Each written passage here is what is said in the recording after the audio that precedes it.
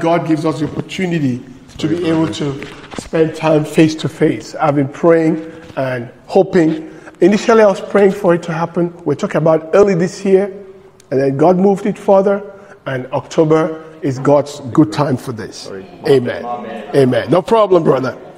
So, I heard about the series that you guys have been doing from the Heritage Day, right? Yeah. Was that 24th, 25th September?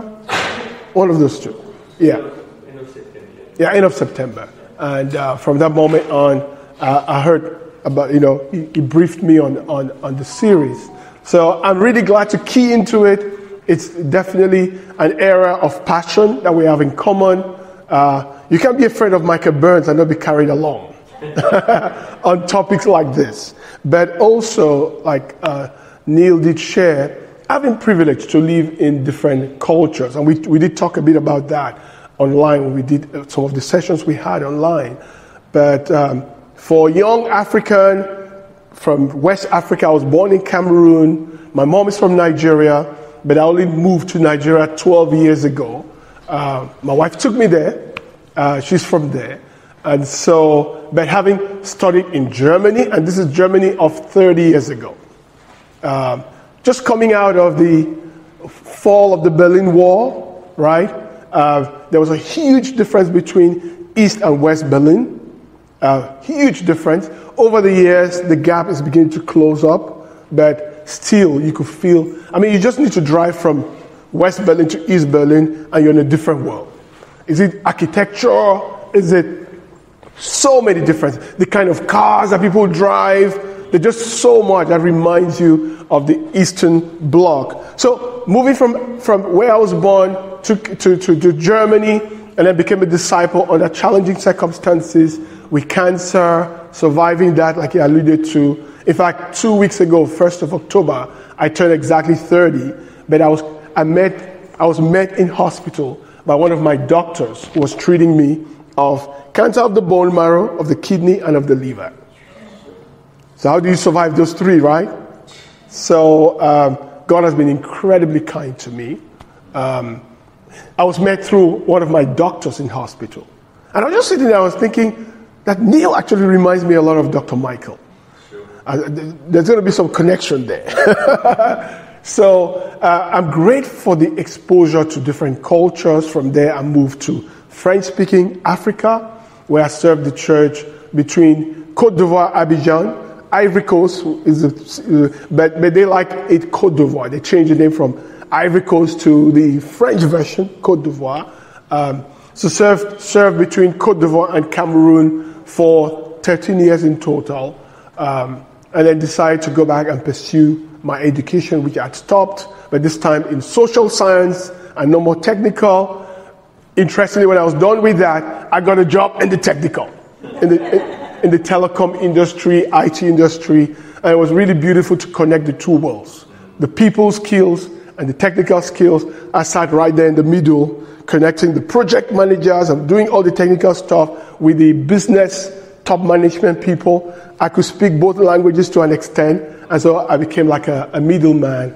But it was a lot of fun. But I'm just sharing here to say it's such a privilege that we get to be part of a family that connects so many cultures. I know even in Germany, there were times when I look at a picture that was taken by of us, a group of disciples, it's only when I look at the picture that I realize I seem to be the only black guy in this picture. But I often didn't think about it. I often didn't feel like I'm some odd person in the group. That, in fact, if anything, I felt like I was loved even more. And so it was an incredible experience. So till date, I'm very connected to the churches there. In fact, they mainly support my travels. It's to that extent that we've remained connected. And so it's just an incredible blessing that we talk about a topic like this, Gathering of the Nations. It's not theory for us. When we went to that conference, the teachers' conference, it was quite unique because I think we had 3 days in that conference, Friday, Saturday, Sunday. But on Friday, none of the ICOC teachers taught any class at all. All they did was introduce teachers from the mainstream Church of Christ. I didn't say mainline, right? And teachers from the, is it Christian church? We all share the same beliefs when it comes to things like salvation. And so the first day of that conference, they were asked to share about what they think about us, ICOC. And I just remember that every one of them, they were very generous, very kind, very honest. But every speaker that came up always talked about the fact that they marvel at how multiracial we are. It's almost like, what's your secret? Have you been able to achieve this? Because within their own churches, you will find the white church, you will find the black church, the white go to the white branch, and the black go to the black, Hispanic and all kinds, or social class, people of a certain class go to this branch. And that happens in many other, in the Christendom. I used to be a Catholic. I used to see some of that. Some of the they'll call it the diocese. Some of the diocese is upper class, But they're like, how did you guys achieve this multiracial? We had in the church in Abidjan, Côte d'Ivoire, people of, even in Lagos, people of incredible social standing. But if they don't mention it or somebody you will have no clue. Because in the fellowship, they're the simplest people. I remember one who used to work in the ADB Bank. He's a professor in sociology and just a very educated. You come to church, he's the guy in front dancing and sweating, and you have just no clue. And so most of those teachers were like, how did you guys achieve this? And so we're talking about something that is not theoretical for our family of churches. And I think their message was, what you guys have is so precious, you got to keep it. Make sure you don't lose it. Make sure you continue to grow, build on that strength. And so I just felt like making those initial first comments as we move into the rest of the class. Next slide, please.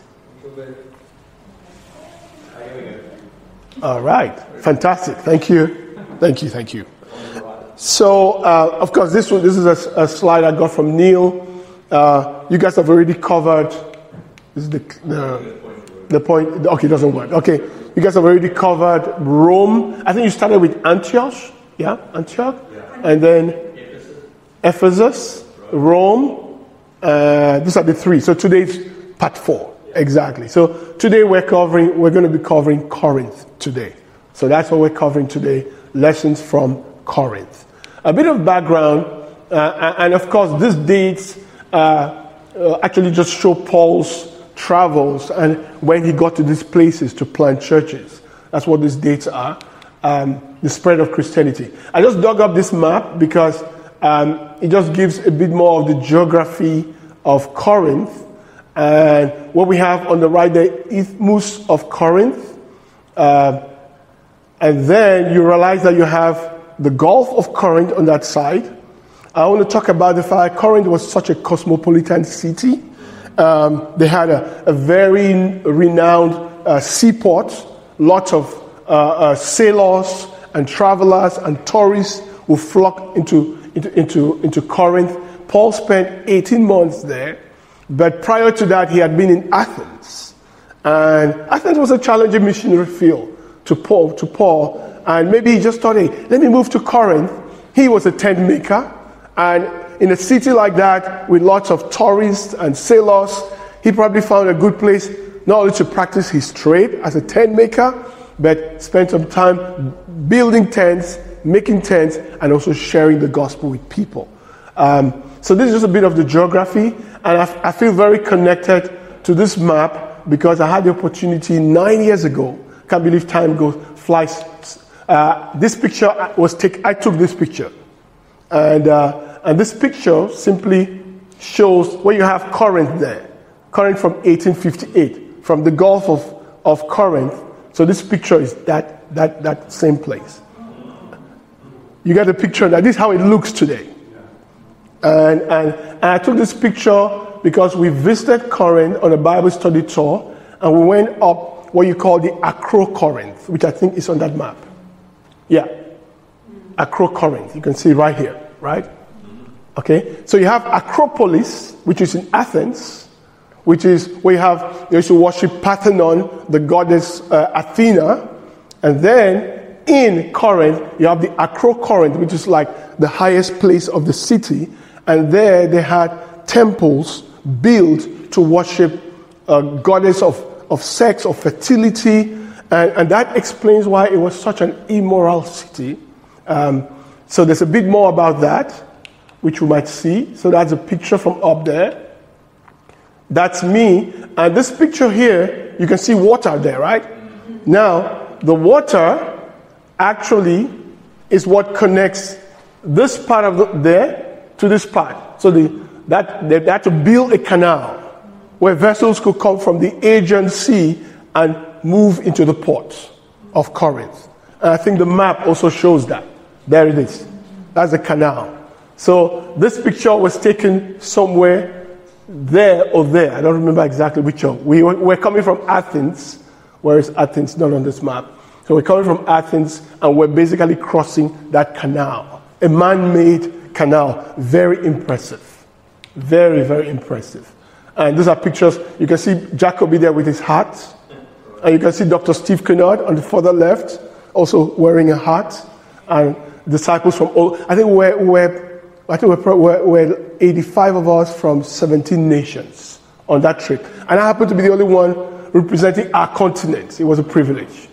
So that's the Isthmus connecting those two bodies of water that we just saw on the map. So important port city as Corinth, and these ships coming and going through the canal to be able to go deliver goods in the Gulf of Corinth. How do I play this? Let me see. Oh, there it works. Okay. This is a dream come true. I'm standing right here. This altitude is the town, the city of Corinth, where Paul spent 18 months planting a church that impacted the entire region. You can see the water, the seaport. It's obvious that it was a real, hub, commerce, economics, and Paul stayed here and did a great work for 18 months. It's a dream to be here. And I said the same thing in German. So there was a lot of noise, a lot of fellowship around. But that was a short video I just found in my archives this afternoon. So from the city down here, that's where we took the video, up there, the hill up there, and we did walk to get up there. So going on those tours, fitness is one of the conditions. Where we drove to the bottom of and then we had to climb up. So this is like the city center of ancient Corinth on the left, and then you can see the Acrocorinth from a distance. And so those temples were built up there, where they used to have thousands of prostitutes.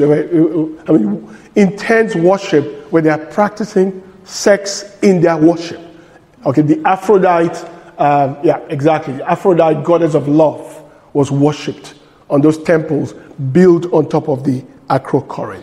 I think I even have, these are the remains of those ancient temples where they used to worship. So this was taken right up there on top of the hill, where you can see rocks, right? This is rocks. These are rocks, some of the remains of those temples. And from up here, you can see the landscape from a distance. So just a bit of live pictures to say these places exist. The beauty, somebody has called visiting places like this the fifth gospel. There's something it does to your faith when what you've been reading for years, you're able to now go visit and connect with the geography, with the culture, and you're like, wait a minute, our faith is not a myth. Our faith is true and reasonable, like Paul would say.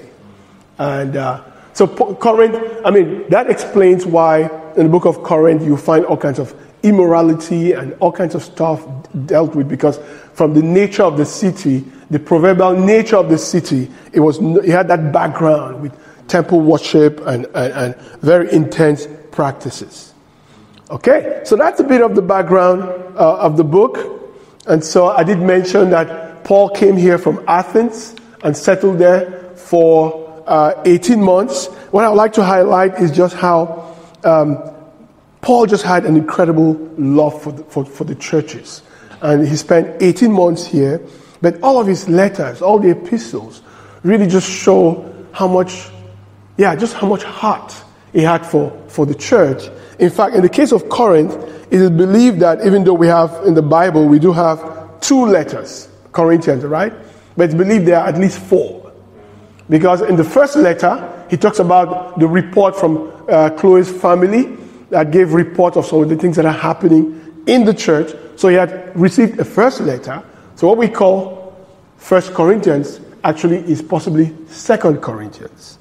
And in 2 Corinthians, he refers to another letter that they received, and he said, even though they were sad, he rejoices because that sadness led them to repentance. So there's another letter in between the first and the second, according to the Bible, which is actually, in reality, the first is actually the second, and the second is actually the fourth of the letters. Okay, just interesting detail right there. But for him to spend 18 months in one place, the only longer stay he had in another city was Ephesus, where he spent a total of 3 years, maybe broken into 2 periods of a year almost, and another 2 years, or maybe 6 months and 2.5, but a total of about 3 years that he spent in Ephesus. But he spent that long in Corinth and had a passion for the church to the point of writing so many letters. So Paul is not just known for planting churches. This was during his second missionary journey. In Acts 18, you'll find the full story of that, Paul in Corinth. But he had a heart, he had a shepherd's heart. I want us to read, So in the beginning of the book, I always thank my God for you because of his grace given you in Christ Jesus. For in him you have been enriched in every way with all kinds of speech and with all knowledge, spiritual gifts. God thus confirming our testimony about Christ among you. Therefore you do not lack any spiritual gift as you eagerly wait for our Lord Jesus Christ to be revealed. He will also keep you firm to the end so that you will be blameless on the day of our Lord Jesus Christ. God is faithful who has called you into fellowship with his Son, Jesus Christ our Lord. I underlined a few things there. All of Paul's letters are so Christ-focused. I mean, I did a class on Sunday in northwest region of Joburg on a Christ-centered life. And Paul I was having a conversation with a friend. He's part of Rocky Mountain, Hubert Eke. And he was telling me, you know what I think?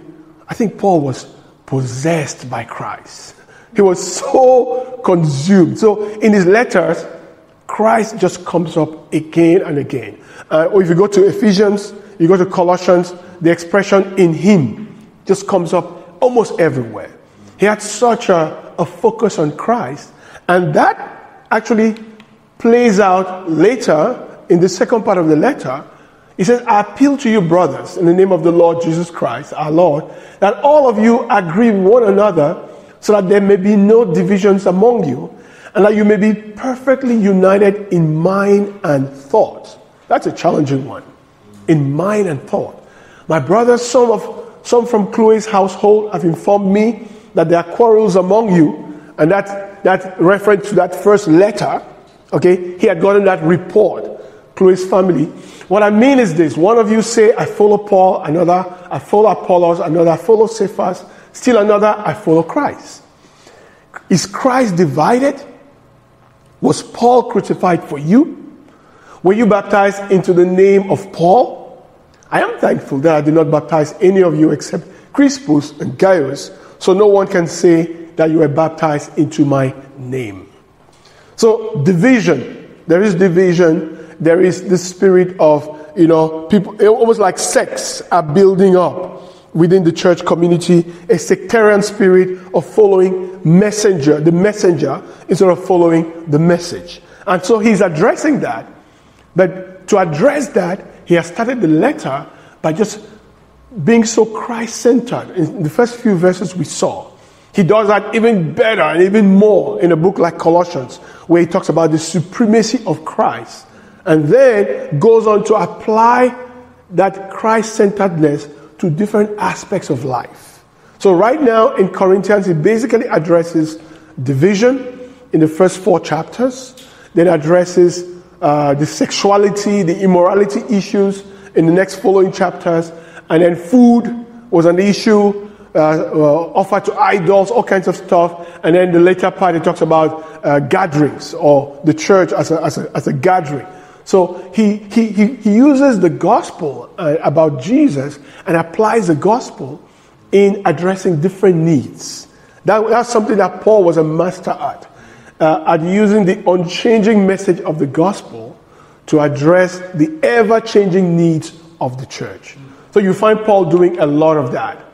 So what we just read earlier on, he's addressing this sectarian spirit that existed. So some were following Apollos. We know Apollos as someone that was very knowledgeable, right? So because of his intellectual presentation of the gospel, he was very polished, very eloquent. So I can imagine that people like students, for example, will love an Apollos. People who are very studious. Okay? I see my sister smiling. All right. Are you students? All right. So I touched some. She resonated. Absolutely. Yeah, absolutely. So that group of people will love an eloquent speaker like Apollos. Peter was the fisherman, but he was the Jew. So Judaizers, the guys who advocated that you must be circumcised, for example, in order to be saved, the typical staunch Jews would tend to want to follow a Peter because that's their background. Whereas people who are into freedom in Christ, okay, who are more on the free side, would tend to want to like Paul. For somebody who had gone from being a Pharisee of Pharisees, Hebrew of Hebrews, obeying the law, and then here he is preaching freedom in Christ. They're like, that's the guy we want. So depending on where people were coming from, they tended towards following different personalities. Let me ask an interactive question. Is it different today? What we see happening in Corinth? Okay, it's not different today. Can we say a bit more to that? I like making it interactive. Why do you think it's not different today? I think sometimes people still choose the church based on who's the preacher. Okay, choosing the church based on who is the preacher. Absolutely. So, just a further comment to that. Like back in Nigeria, and I'm sure you guys have it here. We have all these mega churches. Oh boy. In our neighborhood, we have one mega church. I mean, you go to the auditorium, it is so impressive. I've not walked in, but I've seen pictures online. But we live not far, we drive around it, we drive past it. Even from outside, it's so impressive. And so we have lots of that. And the message there, I believe, can improve your social status. Which is nothing bad, right? But the only problem is that it is void of the core gospel message. So I often tell my wife that I don't call them churches, I call them human resource centers. There is good in it. Okay? There is a lot of good in it. All right? Well, that was my comment right there. Your hand was up. Yeah. I think it's also just because we tend to want to follow what makes us most comfortable. That's a great point there. Yeah. Our comfort zone, right?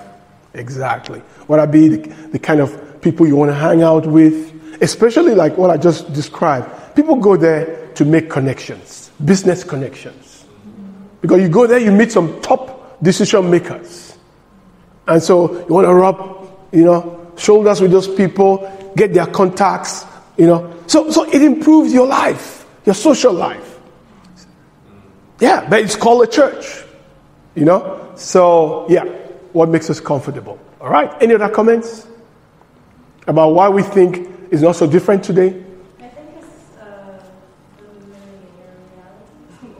when people are familiar with the culture and the church itself, they don't want to see other churches and branch out. So they're like, this is my people. That's a very interesting one. I like that because I'm experiencing that in my family. We're from a very Catholic background. And I believe for me to even become a disciple, I needed to leave home and go away from home. I left home when I was 19. No, I left home 18 for university in another city. So I was alone for a year, away from dad and mom and siblings for a year within the same country, another city. But I gained some level of independence during that time. And then got a scholarship to go study in Europe, Germany, far away. And it gave me time to, and so when I fell sick and I had cancer, I really had time to wrestle with, I've been going to church my whole life, but now I'm dealing with cancer. Why would God allow me to die at the age of 20? And I started wrestling with those things. And so the faith I thought I had, because I'll tell people I'm a Christian because I go to church. But now my faith was tested, and I realized I really didn't have that much faith. And I started seeking. But I really think it helped me that I was away from home. If I was at home, the pressure I would have gone through, even from a distance, I went through some serious pressure. Because that belonging in our church back then as a Catholic meant you don't step out. I still remember going back home many years later.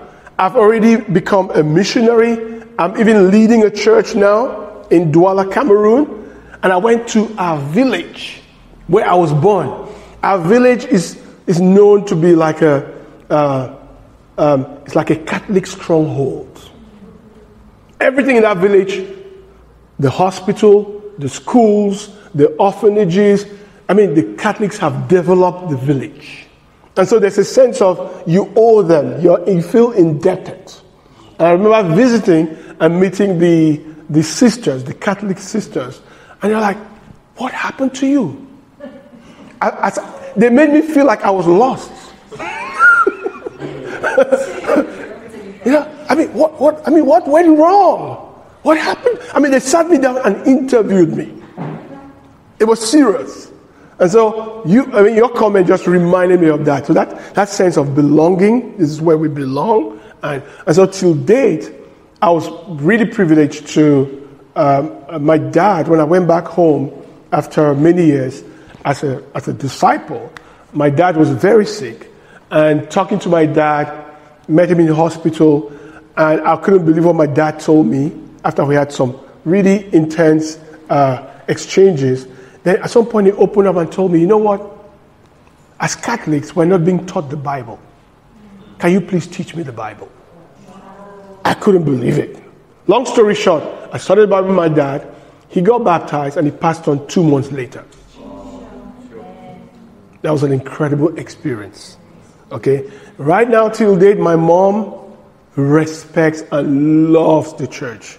If my mom is still in Cameroon, if there's anything my mom needs, I'll just call up brothers back then and they take care of her.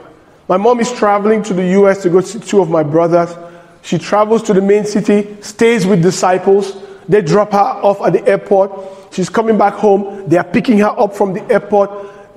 She is their mom and they are her children, her sons and daughters. And she loves all of that about the church. The only reason she's not yet a member is what my sister just described. Just that sense of, I was born here, this is where I belong, and this is where I want to stay. So it took a miracle for it to happen for my dad. I don't know what God's going to do for my mom, but I like that comment. Thank you so much. So, some good interaction. Let's move on here. We've already we read the first part. He says, yes, I also baptized the household of Stephanus. Beyond that, I don't remember if I baptized anyone else. We're just continuing from where we stopped. For Christ did not send me to baptize, but to preach the gospel, not with words of human wisdom, lest the cross of Christ be emptied of its power. For the message of the cross is foolishness to those who are perishing, but to us who are being saved, it is the power of God. For it is written, I will destroy the wisdom of the wise, the intelligence of the intelligent I will frustrate. Where is the wise man? Where is the scholar? Where are the students? Where is the philosopher of this age? Has not God made foolish the wisdom of the world? And then he will go on in chapter 2 to say, when I came to you guys, I resolved that I will know nothing else but Jesus, and precisely Jesus crucified. He says that in verse 1 of chapter 2. At the end of chapter 1, he moves on into chapter 2. That's it. When I came to you, brothers, I did not come with eloquence or superior wisdom, as I proclaimed to you the testimony about God. And there's a verse where it says, I focused on Jesus, preaching Jesus, and Jesus crucified. Jews demand miraculous signs, and Greeks look for wisdom, but I preach Jesus, and Jesus on the cross. And all of this is being said in the context of trying to address the division that was going on, that we talked about earlier on. It's in that context. So he's focusing them on Jesus as the unifying factor. Yes, there are those who love eloquence and the scholarly stuff. There are those who are staunch religious people, the Jews. And then there's those who love the freedom. Yeah, we all have our different biases. And it's important that we're aware of our bias. But our uniting factor is Jesus. And Jesus crucified. Amen? Later on in chapter 3, still within the context of trying to address the issues of division, he says, what after all is Apollos? What is Paul? Only servants. That's who we are. The focus is on Christ and Christ crucified. We're only servants through whom you came to believe, as the Lord has assigned to each his task. He's focusing them on Jesus and making themselves and exalting Jesus, which he does, I believe, in all of his letters. So, what are some lessons we can learn from what we just explored together? I believe Jesus and the cross as the answer to division is a big one. Somebody said the cross is a leveler, right? At the foot of the cross, there are not different levels. We're all on the same level.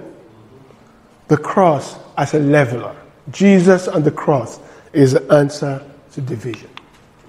Teamwork. There's a book called Teamwork Makes the Dream Work. So I adapted it and I said, teamwork makes God's dream work.